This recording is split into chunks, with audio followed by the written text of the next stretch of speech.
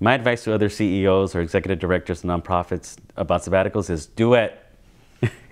It was the best thing I've done in terms of my professional development so far, to be away, to be able to reflect, and to actually develop greater trust in my colleagues that they can make decisions in my absence, they can run the organization, they can work together to continue to ensure that the work continues.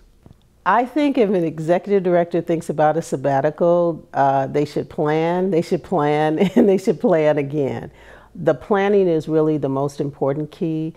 And in planning, there should be a contingency plan that doesn't involve that executive director. Because if staff feel that the contingency is to contact you on a sabbatical, then you're really not free to kind of be yourself, and because you're always anticipating that phone call. The main advice I'd give to an executive director as he or she anticipates this move, this sabbatical, would be to prepare your staff. That's the main thing, it seems to me, that you'd have to kind of sit down with them and really work it out. And even in concrete, specific, small things, you know, who's going to handle this and who's going to handle that, and get people's comfort level, you know, to such a place where they got it.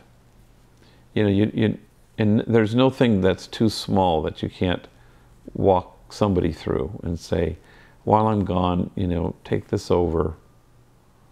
And I think that's important, because you don't want to just say adios and walk out of the place with your bags packed. I would encourage all executive directors to take the time to actually write up the proposal. Even if they are not ready to submit it, it actually does provide a great opportunity to be more introspective about yourself and your organization, about sustainability of the organization, and be more strategic about how you are growing your staff. I would strongly, strongly recommend executive directors, if there's an opportunity to apply, if there's an opportunity to create, to take a chunk of time away. But I would really exhort them to follow the rule that it is rest. It's not to write your book.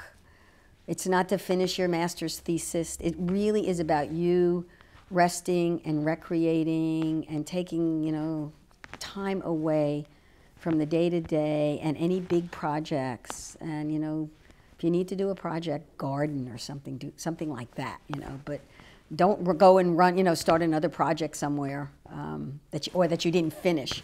So I think it's so wonderful to treat yourself to something like that. And then you want to give it to others, because then when you come back, you want to bring it to your organization.